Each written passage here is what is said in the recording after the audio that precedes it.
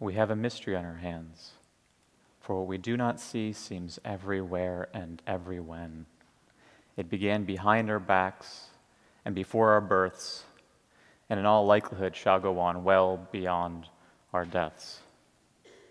Our fathers, our mothers, our institutions, our governments all laud and love it, honor and celebrate it. Indeed, we believe that we are born for it, and that it shall bestow upon us all our hearts and minds most long for. As our religion, it seems utterly beyond question, an unconditional good, a value unto the world, perhaps even the greatest blessing of modern civilization. And what is this mystery, as common as air and water, and yet hidden in plain sight? It is work, and work is becoming total. It is West Germany, the year 1947. The country, now divided in two, has been decimated by war, with nearly 80% of buildings in major cities having been destroyed by Allied forces. The West German people, therefore, are very, very busy. They have not only a country, but also lives to rebuild. In this context, a lesser-known German philosopher named Joseph Pieper is sending his fellow citizens a message.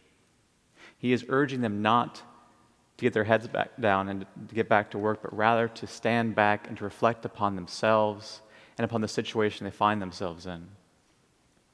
His book, Leisure, the Basis of Culture, is published 1 year later in 1948 and is then summarily forgotten.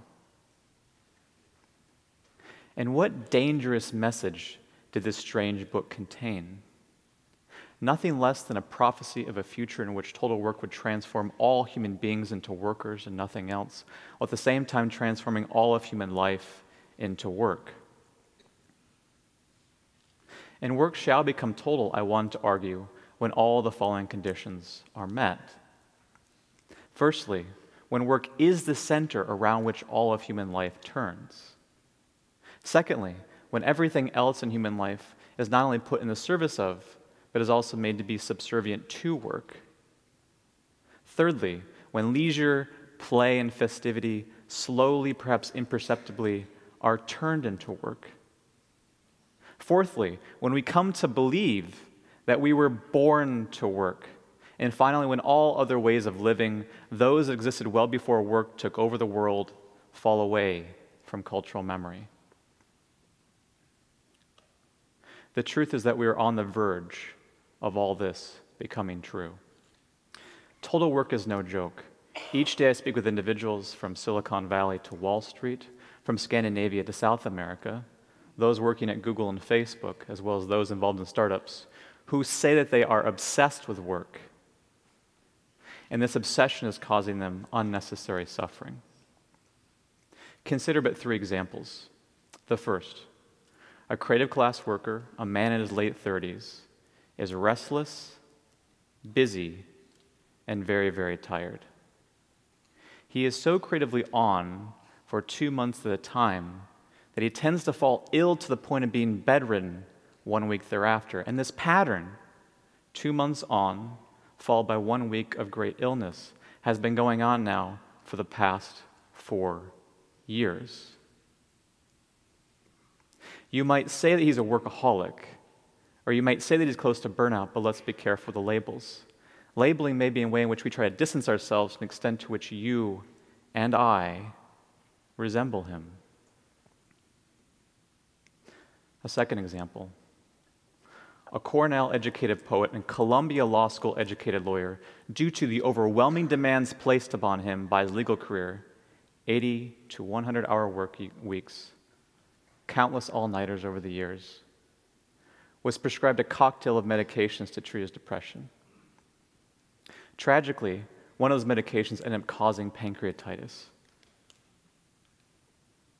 One night, he was rushed to the ER, fell into a coma, and subsequently, thankfully, was revived. Since that time in 2014, he's undergone a number of major surgeries, all in the hope of repairing the extensive damage done to his abdominal region as well as to the surrounding nerves, all with very limited success.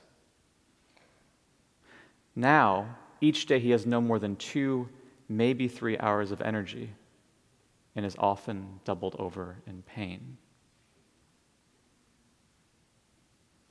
It is no exaggeration to say that total work nearly killed him. And now a third and final example. A 5-year-old boy named Nathaniel graduated from kindergarten in June 2017. On his last day of kindergarten, his teacher asked him, as well as his fellow classmates, to write about their favorite thing about kindergarten. And here is what he wrote. "My favorite thing about kindergarten is work, because I was born to work." Notice what he did not say. He did not say his favorite thing was playing or recess or friendships or learning or art. No, he said work. From birth to death, our lives are framed by work. This, I say, is cultural madness. But then how did we get here? How did work take over the world? The story I'm about to tell consists of 3 chapters. In the first chapter, I'll be discussing the ancient Greek slave society. In the second, the medieval tripartite society. And in the third, our Protestant heritage. Chapter 1. The ancient Greeks came up with 2 insights relevant to our inquiry. The first was that labor, insofar as it tied one to the internal material needs of the body, was itself a kind of enslavement. And the second was that freedom, contemplative as well as political, was one of the highest goods. And so they saw fit to design a slave society, one in which the many slaves would work so that the few aristocrats would be freed up to devote themselves to lives of contemplation and political engagement. Chapter 2. What must be borne in mind is that the medieval tripartite society was hierarchical through and through.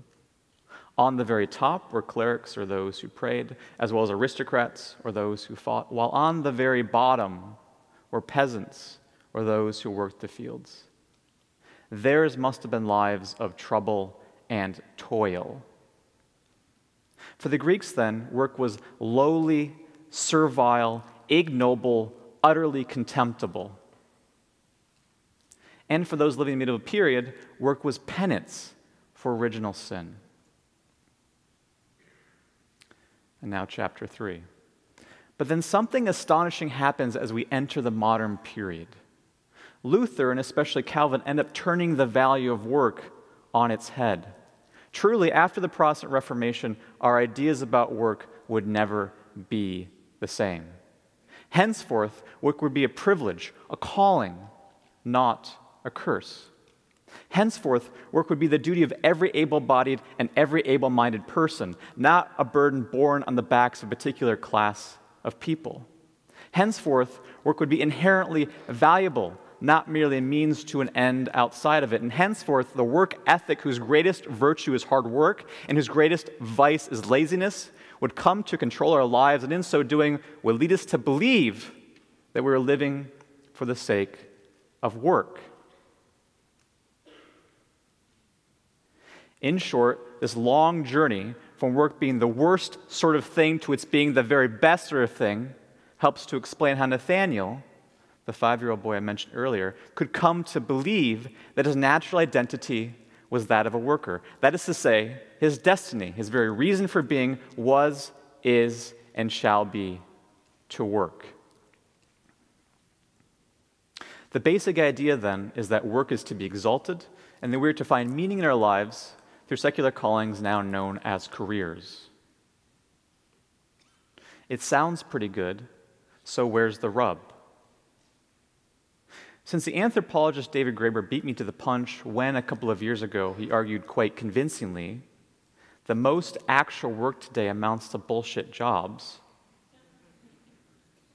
I would like instead to shine a light on the lived experience of the total worker. That is to say, what it's actually like to live this way.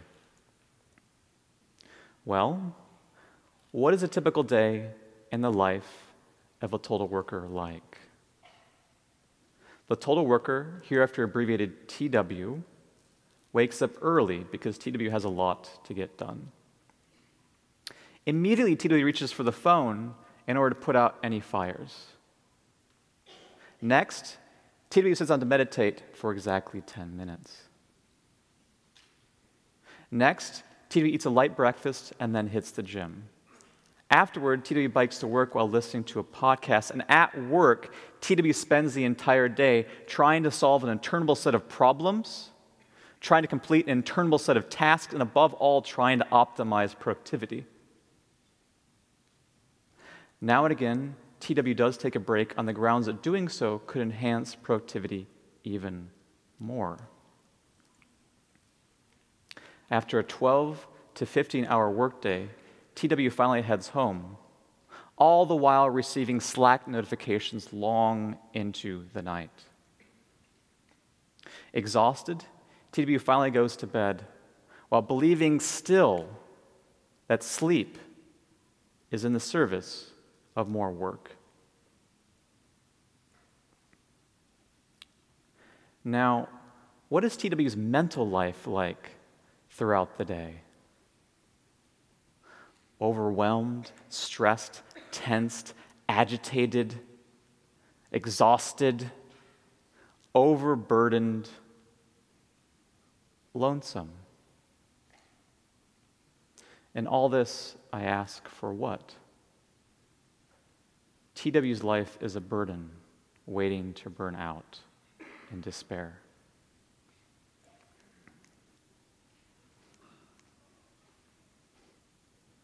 So what, you might say?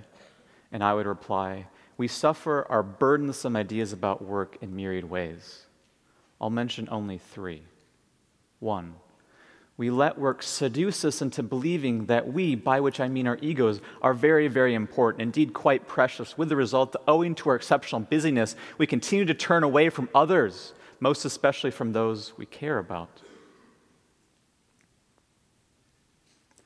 2, our souls, so to speak, grow narrow and shallow over time and live becoming vast and broad and deep. We become, in the words of Nicholas Carr, pancake people. And 3, each day we die 1,000 unreported deaths, physical as well as spiritual, as we fail to learn how to truly live.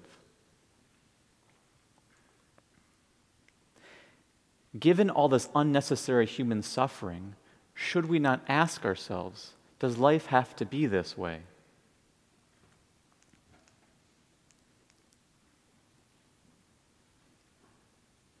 We are faced, therefore, with a stark choice. Either we can waste our lives with total work, or we can wake up to the kinds of lives that truly matter. And if we wanted to wake up to the kinds of lives that truly matter, how do we go about doing so? To begin with, we could critique the supreme value of work, questioning, for example, whether work shall be a calling for all of us.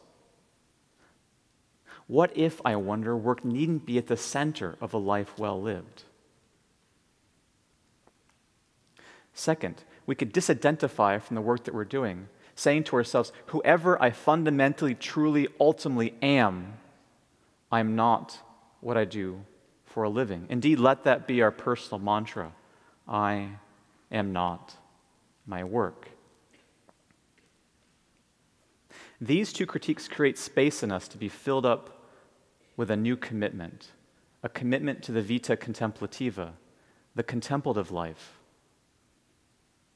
Living this way means being entirely engrossed in love, for it is love that brings us joy, in art, for it is art that is conducive to experiences of beauty, to philosophy, for it is philosophy that rises out of wonderment and takes flight from there, and to religion or spirituality, for it is religion or spirituality that takes us beyond the bounds of the ego and in so doing puts us in touch with a greater abiding reality.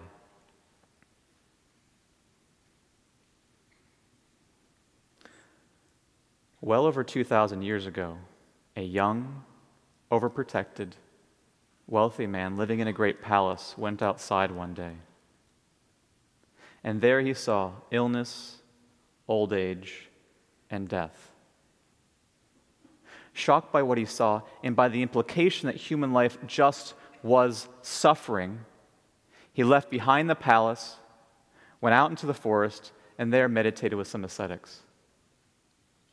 After a while, he went off on his own. One night, with resolve and determination, he decided to sit all night beneath a Bodhi tree. And something amazing happened. We know this man as the Buddha, the awakened one, the one who was woken up to reality. And so I leave you with a question, one that I hope will speak directly to your hearts. When will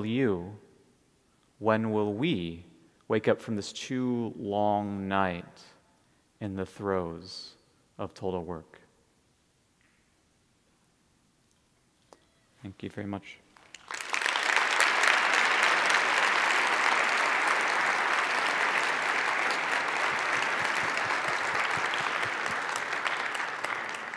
So as you were speaking, I found myself very much relating to this idea of total work, particularly as a student. How do you think that total work has affected student life? When you meet someone for the first time and you don't know that person beforehand, invariably that person will ask you two questions. First, what is your name? And second, so what do you do? It seems like a fairly harmless question, but I would submit it actually is instantiated an entire worldview in which a human being is identified with work. If total work is the transformation of human beings into workers, then regardless of how lovely school is and how important it is and how many benefits it accrue, it is the chief process by which we are transformed into knowledge workers. So you might say this is an argument on behalf of resistance. Therefore, if someone comes to you and says, "What do you do?" my hope is that you'll begin to listen to that stirring within yourself, the doubt, the hesitation, the dread, the angst, the uncertainty. And if you follow that uncertainty, the sense in which you are not the label being given to you, then who knows where you'll end up. Thank you very much. Thank you.